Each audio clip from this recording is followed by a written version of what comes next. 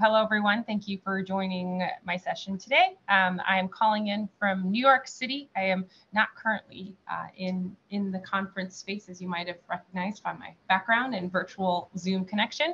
But I appreciate your community here today and joining us for our discussion on open source analytics and analysis. I put this talk together to be oriented for anyone who's either building or growing or maturing a metrics program around open source. I've seen a couple of other metrics related presentations during this event, so I'm excited to add to the pile and hopefully provide a perspective that's really rooted in the data and an analyst perspective. Because I am an analyst, I call myself a research analyst. I am technically a program manager within our open source programs office at Google, but in that the programs I manage are our research and analysis programs. If you are not here or watching this in real time and can't interact with the Zoom link, you can find me on Twitter afterward if you have any questions or follow-up. I have a little bit more about me in terms of an introduction, and it will kind of explain why I'm focusing on what I'm focusing on for this talk. My background is in market research. I started my career at Forrester, writing, building, designing surveys, working with survey data, and eventually moving into an analyst role where I served as a market research and consultant to technology buyers, builders, and sellers in the data center infrastructure and cloud markets, and then moved to Google as an industry analyst, and then eventually into the open source programs office again as a program manager. In addition to my work at companies, I also work with the chaos community discussing metrics and language around designing metrics around project health and risk.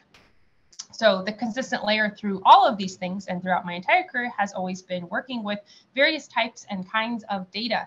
And if anyone else has worked with data in their own personal or professional life, you'll probably experience some areas where nothing is as clean as you want it to be. In fact, I've spent so many hours just cleaning data sets to put them in a place that make them usable for analysis and reporting.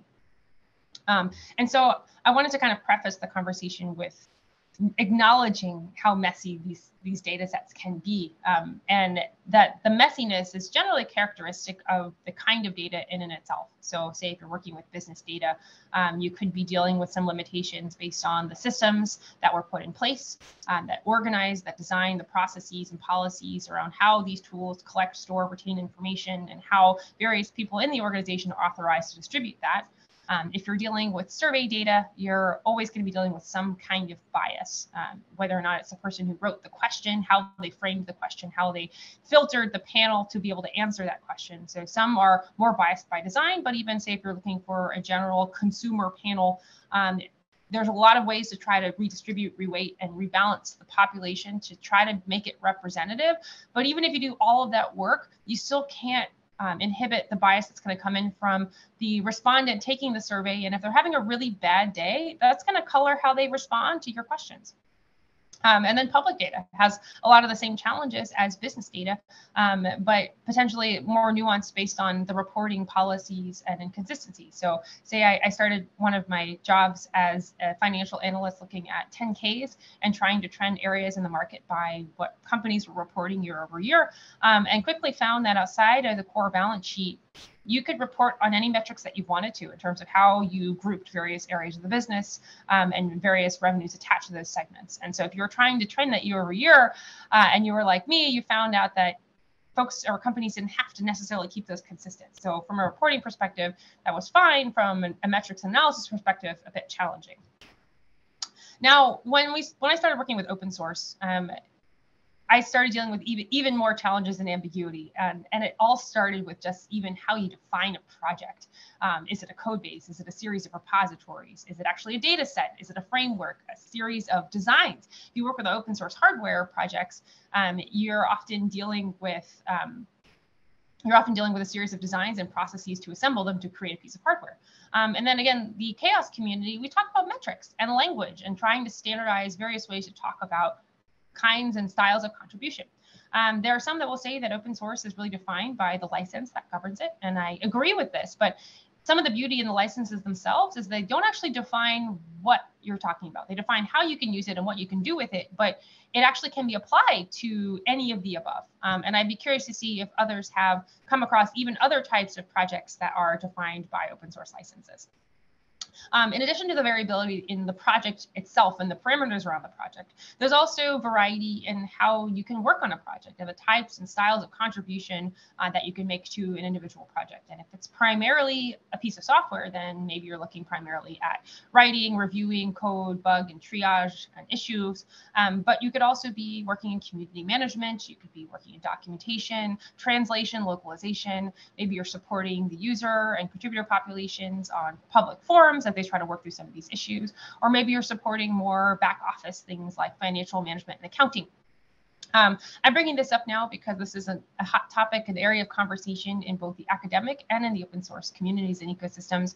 I'm here referencing a piece of research that came out of the University of Vermont that was trying to attempt to categorize the various kinds of contribution that are portrayed in data systems that are regularly available and ones that are not. Within the CHAOSS community too, we've been talking about how to quantify and measure various types of contribution. So I think I saw somewhere a tweet that my colleague from CHAOSS, Georg Link, had presented a similar slide looking at the various ways that you can count and measure different kinds and styles of contribution. I'm bringing that up here in the context of data and metrics collection because these things will determine what types of data that you're working with. So if you're primarily working with code and understanding development activities around code, you're working with data coming off of Git streams, issue streams. If you're looking more at support activities and interaction with the users, then maybe you're looking more at forums and discussion groups in forums. If you're looking more at community management and want feedback on how things are running, how events are running, how the content is, then maybe you want to write a survey to better understand your community and any of the feedback they might have about these various things. And then maybe if you're working more with promotional content and you want to better understand where people are coming from, how they're finding your things, how they're finding your website, how they're finding information, and whether or not they're progressing past that point, then maybe you're running something like site analytics. So all of these different things require different tools, require different kinds of data to work with that can be used to aggregate information about your community and your project. So I'm going to focus a bit more on source code logs because I know that's kind of the primary focus area for a lot of these programs. It is, again, some of the most readily available information. And again, if your project is primarily a piece of software, then this kind of information is very indicative around the productivity happening in the code base itself. But working with this kind of data has its own challenges that have yet to be enumerated in all the various data and messiness challenges that I had enumerated before. Particularly that if you work with Git data, and hopefully this isn't new for everyone, but it was new for me when I started working with it, is learning that historical data can change. If you're talking about this in the context of business data, and I said that historical data changed, then the first assumption is that somebody made a mistake and you had to go and correct it, and that's why the numbers change. But in the context of Git, when you merge a fork into the main branch, the history of that fork becomes the history of the project. So if that fork replaced something that existed before, then it's also going to replace the data that described what exists before. So depending on where and when and how you pull the data and when and you might pull it again in the same time period and write the same query over the same time period, the numbers might change. And so there are various efforts looking at what are the best ways to provide a long-standing and archived view of a project development and productivity over time that accounts for all these various permutations of the same data set. But when you're just dealing with things being pulled off the API, mostly assume that you're looking at the current state, not the actual historical state. Addition to that, when you're working with, say, GitHub APIs, there are some rate limits that will limit what information you can pull and how much you can pull. That could result in loss or missing data if you're working with very large projects or very active projects with a lot of activity logs coming through. And then note if you're working with multiple data sources or even multiple APIs in the same data source, that the schema don't always match. Say even within various different streams in GitHub, you could be working with the issue stream, the event stream, the webhook stream. They have different things that they're tracking that are triggered by different kinds of events that include different things in their payload and in terms of the actions that they track. So if you are collecting from multiple sources, then it's mostly a note to understand how you're aggregating and connecting these pieces of information because they're not always going to be like for like. And a note on consistency and just an example of where missing data can impact what you see. Here we're looking at a query across the GitHub archive, which is a comprehensive collection of the GitHub event stream. We've been collecting it at Google and BigQuery. It's a public data set if you're interested in poking around in there. This is just a query that I ran that looked at the total activity count across various tables, but all representing the same time period of 2020. And you can see that the numbers here do not agree. They're in the same order of magnitude, but the variation tells me that something is missing somewhere, or something is being counted more than another thing. And I don't necessarily have an answer of what is happening here. I can just show you that we know something is up. This is an area of conversation that we've had within the GitHub Archive project, and I encourage if folks are really interested in pursuing this problem, it is a public project on GitHub. Another factor that comes into play when you're working with especially data coming out of Git and source code logs is that there are a lot of machines and bots that are doing things, and they could be explicitly called bots, and they could be automated scripts coming from personal accounts. And either way, they're just all mixed up in there with all of the human-based activity and reports that you could be generating. And not to say the machine data isn't present in other systems, it's just typically a little bit more either distinct or being collected in different media. Say you're talking about infrastructure monitoring tools that are looking all at machine productivity and efficiency, and you're tabulating that over time to see how you're doing and how what you write could be impacting it, but at the same time, you're tracking that separately from the human-based activities. Whereas in Git, you can have a script that's coming from a personal account that's designed to do things, but a person doesn't actually initiate it every time because it's written as a script. And as I mentioned, this can lead to some noise and confusing numbers. Personal anecdote, I was looking at Google's overarching contribution stats for the year of 2020, and I found that in July, there was one personal handle that was responsible for over 40% of push events across the company. Now, for a sense of scale, there are thousands of Googlers working on tens of thousands of repositories, submitting hundreds of thousands of push events every year. And so this 40% number in one single month was fairly substantial. So we reached out to that individual and found out that it was the result of a broken mirror that just kept trying to copy things in between repositories, and it kept failing. So it kept trying to copy until it was identified and shut down by the human. Meaning that in the data set, I had an incredible amount of noise that did not actually represent human-based activity, even though it was demarcated under a human-based account. So I went through and filtered it and removed it. So here is the suggestion here is always sort your data and look for outliers because they might not be doing what you think they're doing. And if you do want to report on, say, human-centric activities, then it's wise to keep some sort of referenceable list, either to have the people you want to track and filter them in, or have the bots that you don't want to count and filter them out. An example here is from the DevStats project, which runs all of the dashboards and analytics for the CNCF projects. They maintain a known list of bots that anyone can contribute to as they appear in various projects. For a sense of scale, I ran a very basic query. I'm saying basic because it's not perfect, where I was identifying bots by BOT and the actor login handle. So basically, if you wrote bot in your handle and identified this particular account as a bot, that's how I'm counting it. But if you are a human and you have BOT in your handle, then I'm also counting you. So this is not perfect. And that's why I use the phrase, we estimate that there are over 120 million bots that were submitting activity in 2020 on GitHub. And just for a sense of who these are, the top one was say Dependabot, which we know definitively that this is a bot. So personal anecdote again, thank you to everyone who has actively called your bot, because right now there aren't great ways to label this on the backend schema. Talking a bit more about people. People come in and out of these various systems, and we have to understand how their activities are starting to influence the things that we might end up seeing. So a lot of the times when you're working with data, we are already dealing with data that has been at some point influenced by humans, whether or not it's the thing that we designed and built and instantiated, or how our personal feelings, background, or context are impacting what we share, and just the processes and policies that we put in place that can dictate what kinds of information can be collected where and how they're shared. The reason I bring this up is because within the context of open source, there's less clear accountability over who owns what and dictates what when. If you work at a company, then the relationships that you have around anything you might be collecting are a lot more clearly defined. You know who your customers are, you know who your partners are, your employees are, and which each of these individual bodies you have a contractual relationship with that explicitly dictates how their information is being collected, how it will be used, and that's outlined publicly in a privacy statement or documentation. When it comes to projects, a lot of this has to be self-defined. Something that I love about open source is that every project creates their own governance model, their own code of conduct, their own way to make decisions in the project. And all of that is organically defined. But when it comes to something like collecting information around a project and information about people within a project, they end up sitting somewhere in the middle of all of this. Sorry for flipping slides too quickly.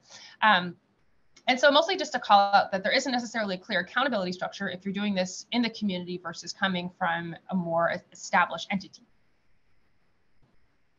And so as we're thinking about defining that, I like to think about it in terms of all the various people that are involved. And so thinking about how, knowing again within companies, the relationships are much more explicitly defined. In open source, being less defined, I like to try to think through all the various people that could come in and influence what you're actually looking at. So there's the people themselves that are generating the information, that are submitting pull requests on GitHub. There's the sources like GitHub that are aggregating that information and serve as an information source for whatever follows. The tools themselves that are collecting that information, that are set up by people to say which APIs to pull from, which schemas to pull from, how to potentially enrich those indices and put them into tables that might be usable by the analyst. The aggregating entity that is deciding what to retain, how to format it, how to store it, and how to maintain it. And then maybe most important role, personal bias here, is the analyst, how that data is actually communicated back, either to the community or to the corporation or whoever else you might be reporting to. And I say it's the most important because you're dealing with all of the things that led up to it. Every possible step before, every person that came before you that made a decision in terms of what to share, how to format, how to ingest it, and how to treat it before it hits your desk has to be acknowledged in terms of how you communicate back in an accurate fashion what we're actually looking at. And to connect this back to the accountability piece, I want to express all of these details on the who and the when, because within data collected around open source projects, there is an incredible amount of personally identifiable information, or PII, which if you are familiar with any sort of regulatory bodies and policies, a lot of these privacy policies are dictated by the amount and level of PII collected. And so again, something amazing about the open source community is that you have the ability to come into a project and to contribute without ever sharing too much about yourself. You have the right to be anonymous in most of these settings. But you also have the ability to share what you want to share and share how much you want to share. You also could be multiple people. I personally have 2 GitLab accounts, one that's attached to my personal email, one that's attached to my corporate email. And so there are many different ways that I'm volunteering more information beyond just the explicit set of information that I'm knowingly opting into on a platform. And so thinking about, again, the level of PII that you might be collecting, as you potentially start to collect more data over a longer period of time, or maybe more data from more sources, you're going to learn a little bit more about these people, even if they've only chosen to share a small subset of information. For an example of how this might play out in real time, if you've ever worked with the GitHub APIs, here's an example of how push events collect the contributor's author as well as their name in terms of however they've described it in the event. Now, a lot of this is used if you can go into any of the security root of trust talks. This is one of the ways that you can check the hash to see, is it attributed back to a known entity, a known person that you could reach out to. Additionally, in terms of this platform, sorry, I'm clicking not in the right window. There we go. I've also chosen to volunteer that I work at Google, that I live in New York, and then you can see all of my activity. Now, there isn't a lot there. I'm actually a pretty low-level contributor, but I have a presence. It's more that I've chosen to volunteer this information, and this information now is enough to find me on another social media platform, say LinkedIn, where yes, you can confirm my name, where I work, and now you've even learned my title. You've also learned where I went to college and where I worked before I worked at Google. So again, more information that I didn't share this on GitHub, but I shared enough information on GitHub for you to be able to connect my identity to my other public identities. And now you're starting to amass more information about myself. So if you think about the level of PII that you're collecting, it's only going to grow the more things that you bring in. And not to say that you shouldn't collect PII. There are definitely valid reasons for it. Some projects use it to understand who they should nominate for elections based on contribution levels, or maybe you want to better understand your population so you can know how to support underrepresented groups if you have a diversity, equity, inclusion initiative. On that latter piece, I want to talk a little bit more about collection mechanisms. We've been focusing a lot on Git and working with what I'm calling indirect data sources. And I'm saying they're indirect because you're pulling them from the source. You're not actively interacting with the person, the generator of that information. So you have less influence on what people are actually doing on those platforms in this particular context. Where when we're talking about direct, we're going out, we're interviewing people, we're giving them a survey. The way that we write the survey, the way that we approach them, the way that we interact with them has the potential to change what information they share with us. Say, if it's more sensitive, like how they feel or particular feedback that they don't feel comfortable sharing with you, then you're not going to get that piece of information if you do it in a public context. So the general suggestion is for these types of data collection that are happening in direct collection mechanisms, keep everything anonymous if you can, and allowing folks to share what they want to by providing opt-ins and opt-outs, especially for more sensitive questions. And this will allow you to only really get what your constituents are willing to share, but also provide them a format that ideally makes them more comfortable sharing things that they might not feel comfortable sharing in an open setting. That goes without saying that you shouldn't be collecting email addresses or any sort of contact information in these formats. I'm strongly suggesting against it. If you want to do any sort of follow-up contact forms, do that in a separate tool or do that in a separate mechanism just so you don't impede this anonymity. And then also recognize that in very small communities that you have the potential to know who people are based on what they write, even if you don't ask for any specific PII. So you as the data collector, manager, distributor need to be that sort of gut check to know, okay, is this, I attempted to create an anonymous feedback form, but is this feedback actually anonymous? Another point of influence can happen at the measurement and the publication of the metric itself. And so here, I like to call out correlations with natural systems wherever possible. But if you're familiar with the quantum entanglement principle, any measurement of a quantum entangled particle will irreversibly change the original quantum state. So you literally cannot measure it without impacting it. And when we're talking about open source metrics, it's not as rigid a relationship, but there is the possibility to influence people by showing metrics about them. An example here would be in leaderboards. If you're, say, a company and you're trying to incentivize open source contribution and you display, here are all the top contributors by commits for these various projects. Now, if your metric is based on commits, and that's how people are being ranked, you're encouraging them to submit more commits versus, say, working in other areas of the project like issues or event management. So being very conscientious with how you choose what to report on, because you could be incentivizing behavior whether or not you intend to do that. And this isn't necessarily a bad thing. And in fact, I think it can be a very powerful tool as long as you do it purposefully. So if you have a specific outcome that you're trying to achieve, then you can set metrics against that outcome and choose what are the best parties and people to share these metrics with to ensure that you're tracking them against your goals, but then potentially are you incentivizing the right behavior to achieve those goals? The last section that I want to go into is on policy and regulation. So I chose red because it tends to have sort of the angry stoplight effect. And here I want to call it that I am an analyst, I am not a lawyer. And so the things that I say are colored by my experience as an analyst working with our legal teams, our policy and regulatory bodies. And that if you have any confusion or point cases, that I'm not the expert here and please consult your legal teams. The general rule of thumb here is that there are licenses and policies attached to many things that we could be working with. So you should do your homework and know what impacts you. So what licenses are governing the project, the data set, any particular tooling that you're using that could dictate the kind of data that you're getting and how you can use it and where you can use it. Any specific privacy or policy documentation that could be coming from a project, a platform, or company, or any sort of other regulatory body, any regional specific regulation, and probably many other facets. There are many angles where these things are, they do have existing terms, policies, and usage policies dictated around them. So it's mostly to know what do these things affect you in terms of what you're trying to do and what data you're using. In addition to this, I put a resource that I found from the Linux Foundation that looks at how export controls apply to open source projects in the context of international contribution and contributor bases. I want to bring back the persona slide because here, first we were talking about it from understanding where the people are and where they influence the data that you collect. Here I'm talking about where the people are because a lot of these regulations are really dictated around how data around people is being used, but also to understand where each of these decision points can impart additional nuance to what you're dealing with. So say at the user and contributor level, and the people that are actually generating this information can choose what they share and don't share versus say in a direct customer to company relationship, what you share with the company is typically there's a baseline and set of requirements that you have to share in order to engage or use that product. Where in the context of an open source project, again, you could be an anonymous user, you could be an anonymous contributor, and you're only sharing your GitHub handle and your email. So you choose what to share, you choose what platform that you want to work in or consume from.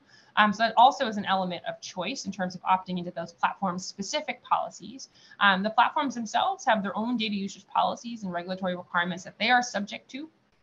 That will dictate how this data is collected and used and how it can be used. And that will influence, say, any tooling or person beyond that point that's aggregating information from those sources. So they're not only are they subject to their own policies and regulations that can be governing their tool or project, but also all the things that came before from the sources themselves. When data lands on a piece of infrastructure, then typically there could be other policies and regulations in regards to where and how the data is stored and accessed. And then again, thinking about per company policies and per project policies that could be dictated by the project leadership. So all these different various elements where you could encounter additional policy and regulation. But in the context of open source, when we talked initially about that level of ambiguity, you could also encounter very little of these things. Perhaps you're not finding anything beyond the terms and service uses on GitHub, and maybe that's the only thing that you found that's applicable to the data that you're trying to collect. And so here it's sort of up to you as the collector and analyst. But typically the recommendation is if you're starting to collect information that doesn't have any kind of policy attached to it, say you're writing a survey or you're now starting to implement a broad metrics program where you're collecting a lot more information, then it might be wise to state your purpose. Maybe if this is going to be a long-term effort, then maybe it's time to create privacy documentation. An example is when the chaos community, we initiated a program called the Diversity, Equity, Inclusion Badging Program, where we help to assess events and help them encourage diversity in their speakers and how to report on that and various metrics that they can use to help encourage the diversity within the representation of both the speaker as well as the event itself. But to do that, we had to collect more detailed information about speaker demographics and realize that the information that we were collecting was more sensitive.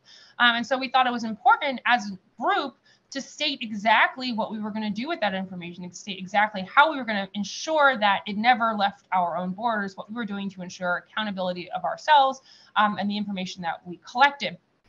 So it's more, again, like, are you at a point where you're doing something that's net new, that's unknown, that's collecting a new kind of information that has more sensitivity attached to it? Then these are potential all indicators that you should have some element of documentation and some declaration of accountability so that if there is an issue, someone knows who to go to, knows who to ask about. If you do work for a corporate entity, then do leverage your legal teams, because I will tell you, as someone who's tried to parse through a lot of privacy documentation and licensing, it can get really dense in legalese and hard to interpret. So I really do value the support of the council teams that I've been able to use. So what do we do now? I put together a series of recommendations, again, geared more toward an analyst and, again, my own experience as an analyst in this space. But some general good practices. I don't like the word best practices because I think I'm still learning here, and I think practices will continue to improve over time.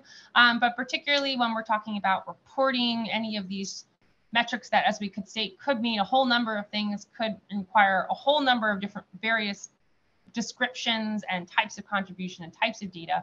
It's always wise to say, what are you counting?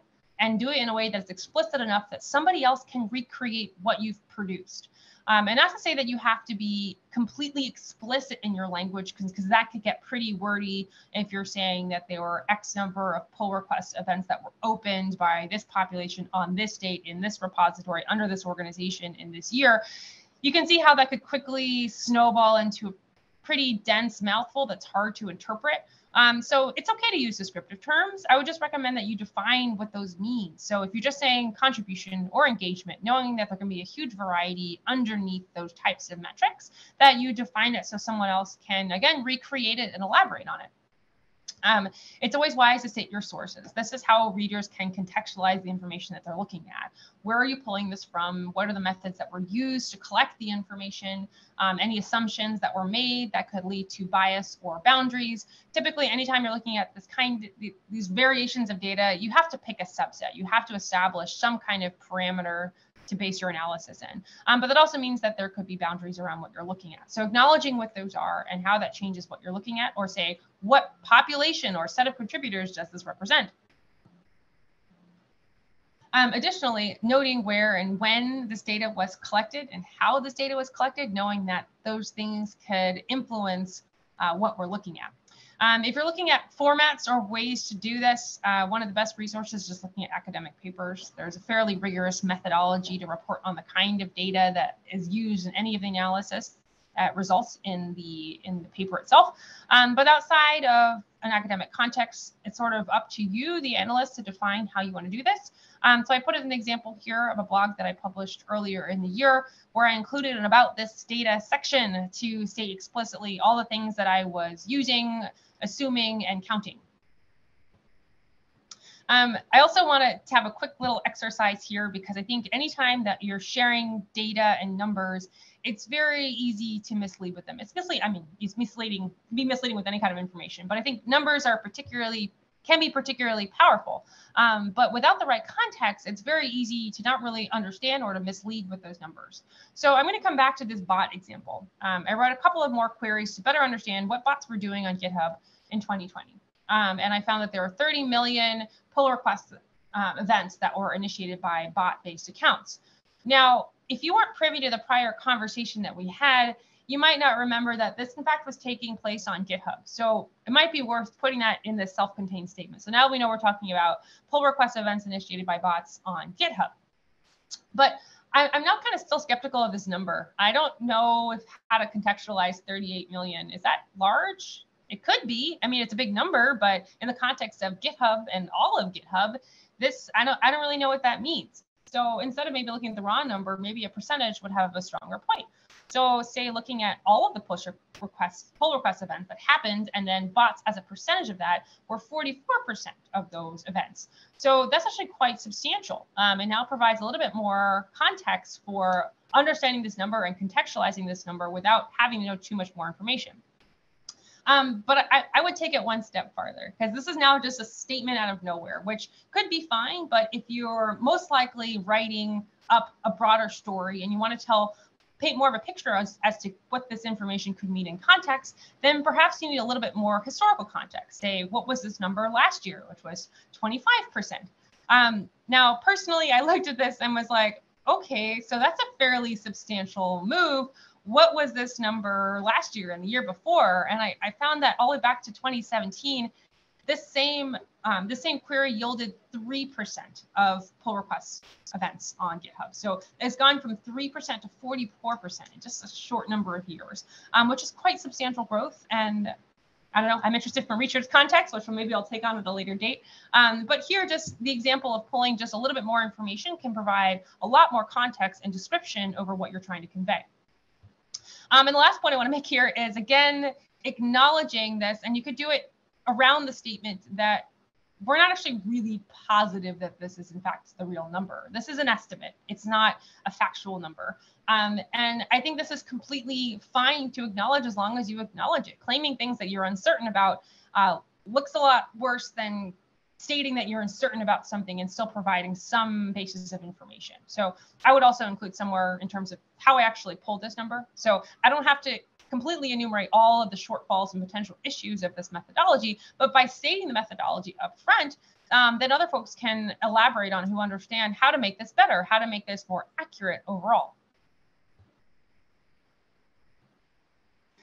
The last section I want to mention is just on tooling. If you are working with any sort of, or working toward any sort of metrics collection or data collection program around your project, then you could be assembling tools on your own to try to build something out. The CNCF example, if you're familiar with DevStats, it is based on GitHub Archive as the source, pulled into a Postgres database that's using the visualization layer of Grafana. Whereas there are other tools available in the community as well. So here I'm talking about the Chaos project. There are 2 projects under it, Grimoire Labs and Augur, that are tools explicitly designed to monitor community metrics and project health. So the last thing I want to close with is just some things to remember and to consider as an analyst working in and around open source. That again, if you're doing this in the context of your project, then it's on you to really know what you're working with, know your licenses, know your policies, be able to identify what and what does not apply to you. If you're collecting data where it hasn't been collected before, or there's no existing privacy statement around how this information is going to be used, then maybe it's time to write one, especially if it's something that you plan to continue doing and doing on the long run. So designing policies that can continually provide a real-time view of what you're doing, that really encourage trust and transparency. If we're collecting data around people that we know, and we want to maintain a relationship with them, then we should be open about what we're doing with that in order to encourage trust and collaboration with them. And again, when you're collecting sensitive information and it's not critical to what you're doing, always provide an opt-out. And questioning whether or not you really need to collect the level of PII just because you can doesn't necessarily mean you need to, depending on what your use case is. And there are, again, definitely valid use cases to collect PII. I recently read a research paper that was modeling social networks around projects. And so clearly you needed to know who the people are to better understand their relationships and connections that they were attempting to measure the influence of on the project. But if you're just looking at, say, behavioral analysis on GitHub and contribution patterns and productivity, do you need to know individual names? Probably not. So really assessing whether or not you need to know that. And throughout all of this, knowing that when you're working in these public undefined forums, that if you're the one who's now amassing all this information and reporting on it, then it's on you. You're the one who needs to be accountable for it because you're the one who is reporting on it and doing the work.